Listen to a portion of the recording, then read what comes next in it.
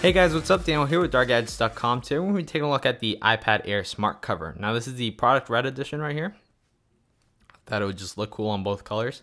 But yeah, this one retails for $39 and it's available today at Apple stores. And it comes in pretty much the exact case or box as it did in previous years. But now it is smaller and looks like the iPad mini one. It doesn't have the metal sides here which scratch up your iPad, and I hated so much in previous generations. It was just horrible. I used to have an incident where the iPad would heat up and then these would heat up and it would actually kind of burn the sides. I don't know if anyone else experienced that, but that was mine. But yeah, it just snaps on like this, how it always has. The product red actually looks very cool on both colors, which is why I got it. I feel like you can match it with both.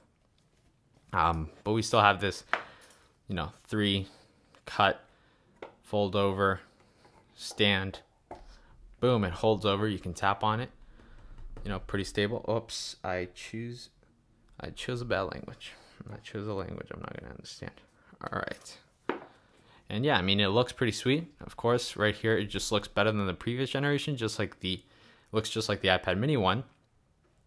And now let's put it on the black. All right, there we go.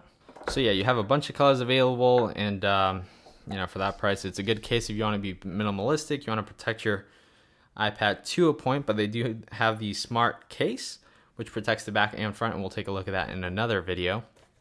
But yeah, most of these will match with both iPads.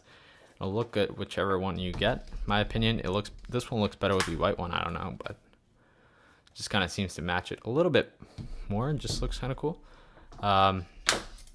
But yeah, just a quick video showing you guys the smart cover. It's as simple as it ever was, and nothing much has changed. It just works with the thinner, cooler iPad Air. Thank you guys for watching, and we'll catch you guys in the next video. Goodbye.